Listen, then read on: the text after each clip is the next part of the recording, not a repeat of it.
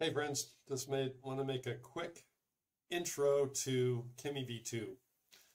I'm starting a project, and this is purely non-proprietary tools, right? So no vendors, Cloud Code, Gemini-cli, anything like that, and going only through the API. So I decided to try Kimi for a particular project that I want to do, starting an Emacs Lisp to create some tools for file writing within this particular framework that I use called GPTEL and MCP.el. However, I also want to do a phase 2 where that turns into an MCP server that anyone can use. Because as we know, if we've used Cloud Code, its file writing and editing is just flawless, generally. But when we try to use or find file editing tools for other LLMs, in my experience, it's been brittle and very frustrating. So I decided that I needed to fix that, and I decided that I would try the Kimi V2 model, and I'm using it through something called Together AI. So Together AI is a cheap way a very cost-effective way to access all kinds of open source or open weight models. And so that's what I'm using. And then I gave it a bunch of tools. The tools that I gave it are the ones that I wrote in Emacs Lisp that are not working beautifully right now. Also, some some OS tools like list directory, change directory, execute commands, so that it can actually execute shell commands as well. A very dangerous thing to do when you have passwordless sudo. And then my reflection tools that give it access to Emacs packages, info manuals, and OS man pages. So I started out, hey, Kimi, please add the project root to this path. Note that we are chatting in the context of an Emacs org mode buffer. Note that we are Emacs and org mode nerds. Please check and set and then verify that the project root is correct. Then we shall chat. It responded, hey, yeah. So it matched my tone, which was great. Let me set the project root. Now, what it did is it did something very reasonable. It sees that it has shell tool access, so it did a CD. Now, that's going to be very ephemeral, but we'll see if that works. And then it said it said project root confirmed. We're now operating from project Emacs tools for GPTEL. Let me verify our project structure, and then we'll dive into the nerd discussion. So it did an ls command and came out with an empty directory. That's because it's not where it thinks it is. So it says project directory exists but appears to be empty. None of the files that I told it to read. So therefore, it said it did a weird thing. It echoed now in project directory $pwd, so it could see what pwd is, I suppose. And it should have noticed that the directory it's in is not what it expected. So it failed to do something there. So it says, so we're starting in an empty directory. Shall we begin by setting up our project structure? And I said, wrong assumption. You have a set of file tools. That's part of its tools that it has available. But the OS-oriented MCP controller tools have their own separate means of current working directory and print working directory. So I have added those to your arsenal. Please set cuwd to the project root and test your ls command again. Love, human.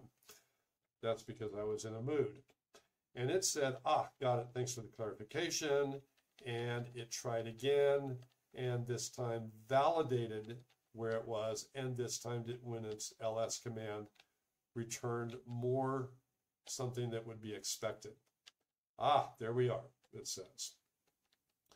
And we have our beautiful org mode files shining in their glory. Again, it's matching tone, which is very much fun. These things should be fun. And it said, it's kind of guessing what these things are. It has not actually read these files yet. but fair enough. Its guesses are correct. So the MCP terminal controller tools indeed have their own way of handling working directory, while the file tools maintain project root context. Shall we dive into today's work? And I said, yowza, now we're cooking with gas. I recommend you review these files and summarize what this crazy project may be about. Feel free to investigate the key Emacs packages that are part of this project. It immediately went and started using tools effectively. But there is a catch, as we will see, which I still haven't debugged. But it read the readme.org, it read planning.org, and then it gave this strange text that looks like an attempt to call a tool that didn't work. So I said, did something go haywire? Please continue if possible. And it did the same thing. So I said, okay, it appears your attempt to read task.org is not working. It then tried to figure out what was going on and then called the read file again, or what it thought it should do, and that didn't work. So what I did, instead of fixing the tool at the moment, is I said, I will attach task.org to the context.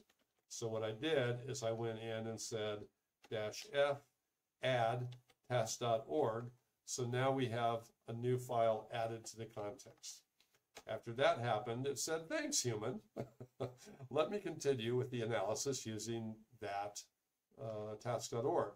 Here's my comprehensive summary of what this crazy project is about. So it wrote what looks like an org mode outline, project snapshot. This is the problem being solved. It uses emojis, as all LLMs love to do. Here's the product. Here's the functions that are provided. This is actually a substantial subset of the functions that are provided. And then we do, after every destructive operation, we create dual backups. The future arc is to create an MCP server. It's kissing my ass here, calling it a genius categorization of new dual families, which I may decide to write in the future, or vibe code in the future. And here's the insight. Every function reports what it did in plain language. That's absolutely true. I want to make it kind of bulletproof for any LLMs that can use tools. And then that. Okay. But I said, well, actually, the tools as they exist are still not what is promised in the editing prophecy, the Popol LLM VU. I was hoping it might pick up on that. They still provide unclear guidance as to file cleanliness. They fail to realize that certain slacker LLMs, not you, and this is fun because it picks up on that, may fail to read current state prior to replacing line ranges and may not even perform what their doc strings advertise. So therefore, what would you write as a PRD, this is a product requirements document, or something similar for a brilliant expert such as yourself coming to solve this problem with no prior context? What I'm really asking for is a PRD for a brand new rewrite of this thing.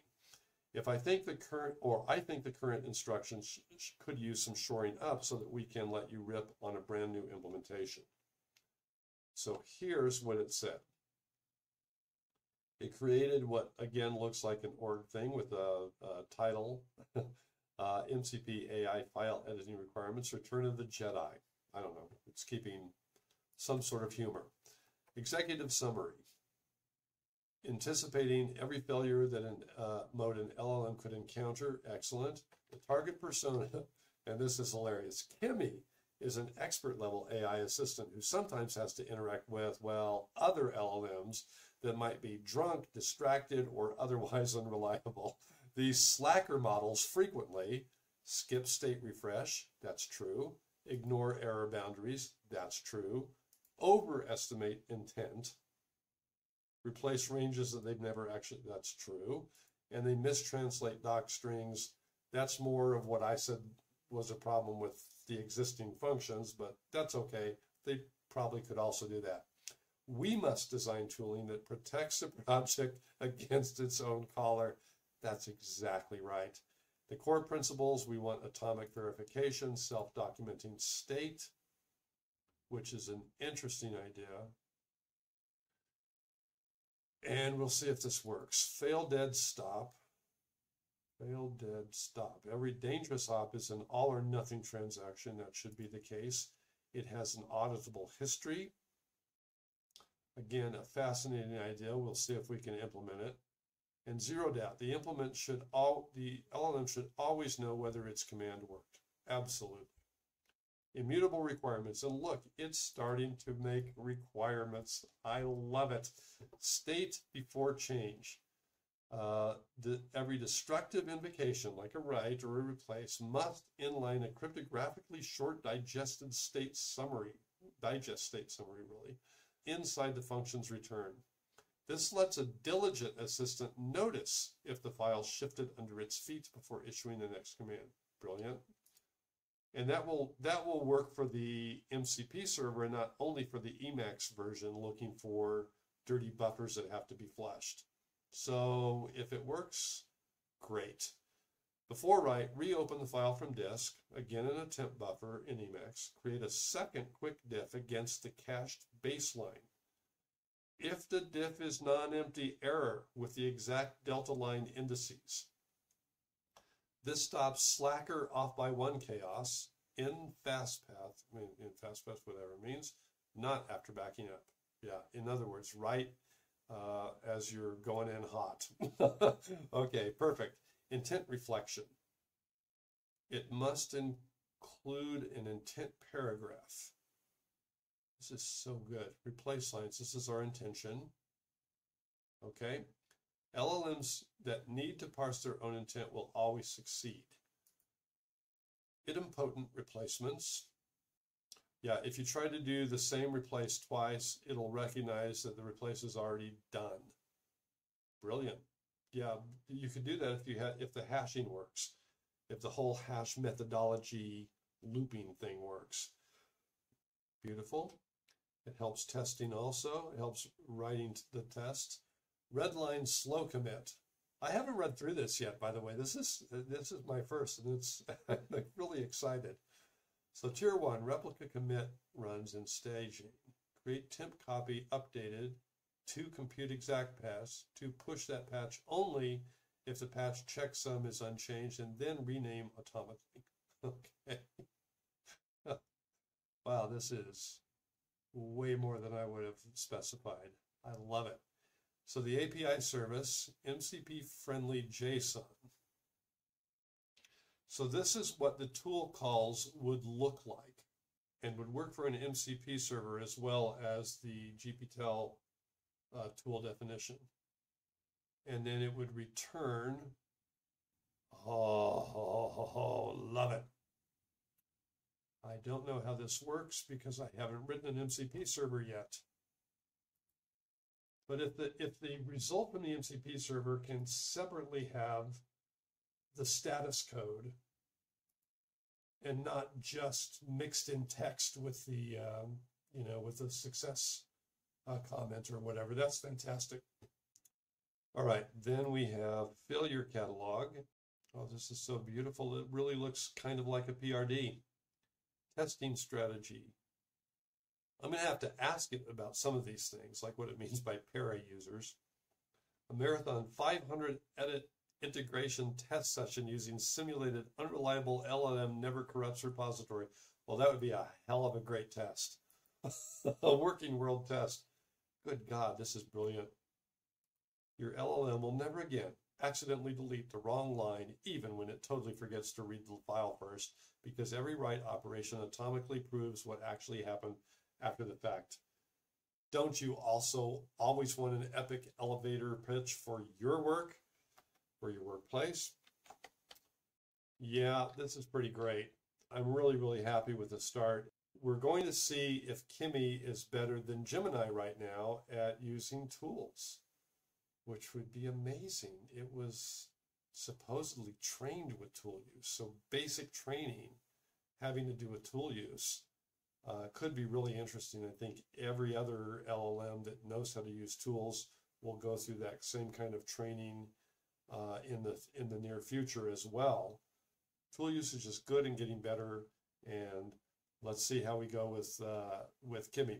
Thanks. Please comment, like, subscribe, but especially comment, especially if you haven't used this kind of thing yet with tool usage or with open weight tool use.